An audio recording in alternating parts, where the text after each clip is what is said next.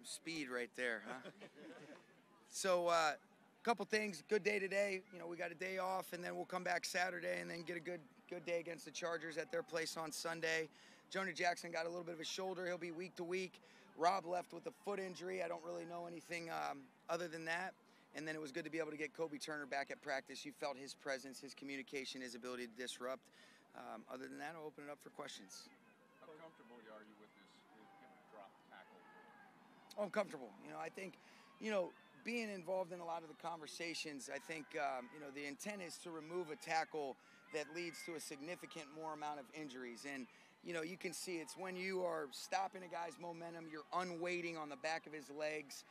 Those are obvious. Now, there are certain positions that defensive players get in where it's kind of last line of defense and you're trying to be able to get a guy down by all means. Those aren't the ones that they want to officiate.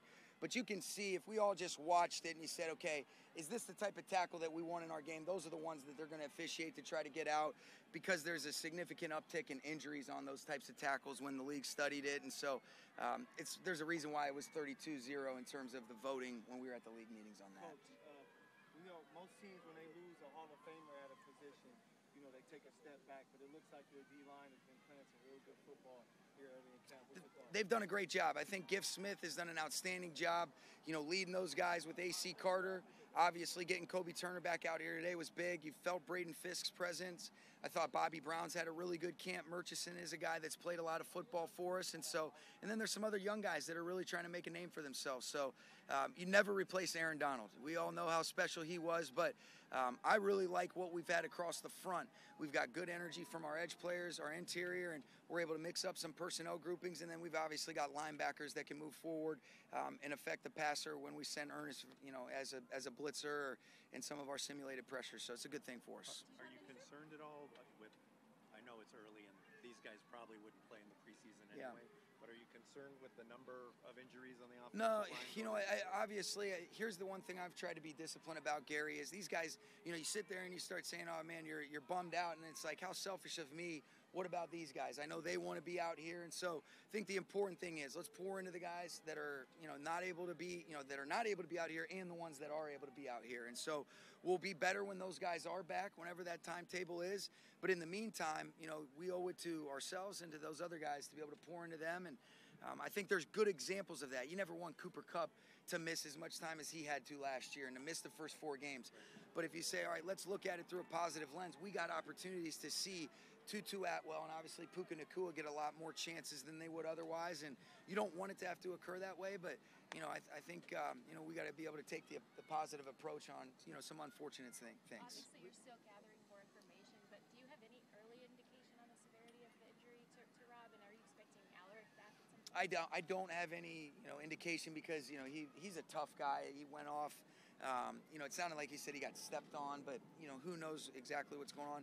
Alaric just had a little bit of an ankle. He'll be back sooner than later, and I thought he's had a really good camp when he's been out here. Jordan will be a lot better when he does come out here, but we don't want to rush it either. We're hopeful that he'll be ready to go for the Chargers practice, but like I said, we don't want to rush it, and it's kind of one of those weird deals. But fortunately, it's not going to be anything we expect to be long term.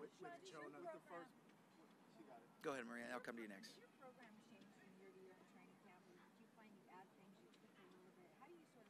Yeah, you just mentioned it. I think you always want to be able to tweak. We have some foundational philosophies that we want to be able to follow through with, Maria, but when you have 7 years of inventory and you say, okay, what are the good, what are the bad, I think there's a natural flexibility and fluidity that's necessary to try to be able to ultimately put these guys in the right positions. And some of it is predicated on experience and enables you to be able to practice when we've got the youth that we do.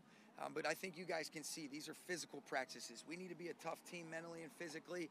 You don't get tougher without playing smart in these types of settings while trying to minimize the risk for injuries. And so every year is a new year. There's a lot of similarities, but there's definitely a lot of differences that we've learned from as well. Coach, are you going to tune in tonight to the first preseason game of the year? Oh, yeah, I'll tune right in. Well, you guys can kind of see the new kickoff, return. Yeah, I'll be interested to see what that looks like. So but it is weird. I was talking to a couple of our coaches. They said, I was talking to Shane Waldron earlier, and, he's in that Hall of Fame game, and here we go. So it'll be fun. I think, get a chance to see some guys play tonight, and I will tune in. You guys know I'm a big fan of the game. Coach, you just had 2 coaches race in a foot race. how vital, how important is that to keep camp light? Yeah, I think it's great. I mean, you see how excited the players get.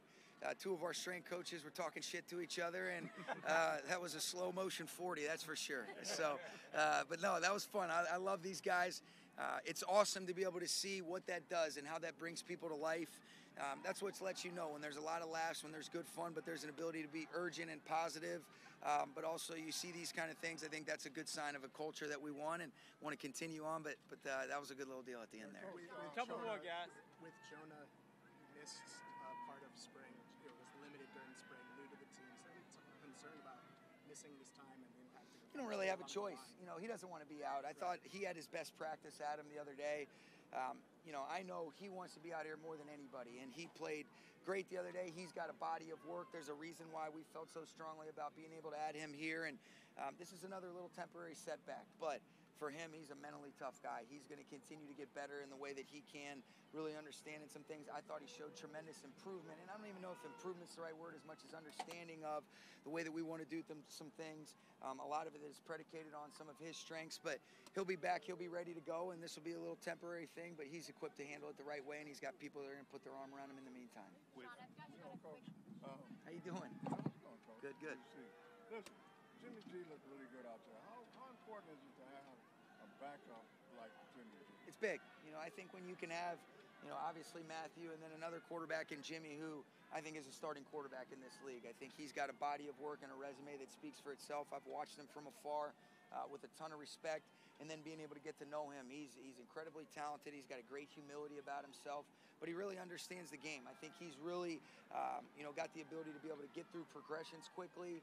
He's quickly started to understand some of the things that we're doing. Dave Ragone's done a great job with that room as a whole, but to have Matthew, to have Jimmy, that's big, and I think you're seeing some growth from Stetson Bennett as well. Sean, I just had a quick follow-up. Last one, guys. Yeah. Where did you get that idea from, or where did that come from? Yeah, I actually was joking with Raheem this morning about that. Where I got it from is I had heard that Coach Gruden was using that in Oakland. And I think even Coach Harbaugh, back to his days at Michigan, I had heard about it from some coaches that were there, you know, dating back to, you know, when we first got here in 2018, represented the first year that we were doing that. And it's been a real beneficial thing for us. And so to be able to have that, guys really use it, coaches use it to be able to kind of correct in real time. And so, all the good coaches are good thieves too, so I stole that one from Coach Gruden. Does it, Sean? And Raheem stole it from us. Last one. Okay.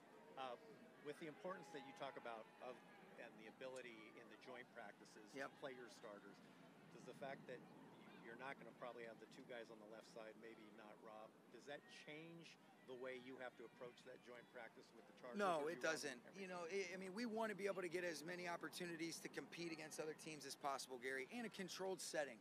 You know, and there's obviously, you know, you're a little bit more mindful of what you do in the preseason games. And the guys that are projected starters that have played in this league for us, they're not going to play in the preseason. We're not going to change that approach. The thing that we still have to get a feel for is how do we want to approach the rookies that we're counting on. Last year, we obviously played those guys a little bit. Haven't decided exactly what we're going to do, but those practices are for our team, but they are geared towards our guys that we're going to be counting on when the games kick off when we play Detroit. Thanks, guys. All right, thank you. Appreciate it.